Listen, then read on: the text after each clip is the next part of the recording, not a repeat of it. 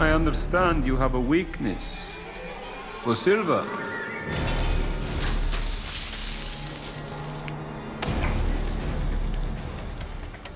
The fight that I'm doing a majority of my training for is when Vlad and Mehmet fight to the death. It's a very interesting dynamic here. There's a lot of energy, a lot of power, and a lot of sort of status play, which is really fun. You are slower, brother, and weaker. It has to look real and it has to look good.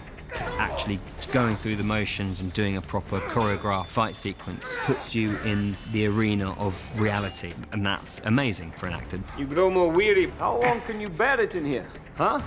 Long enough to strike your name from the history books. We try and get them mentally ready so that when it comes to fighting in a hot studio, cramped, in armor, that you could just switch off and get on with the job. So once he breaks, Really swing back. Okay. Yeah? Buster Reeves, who's the stunt coordinator, he has a real flair for designing choreography that supports the actor and makes the actor look fantastic. And hopefully I've honored his work in my fight sequences.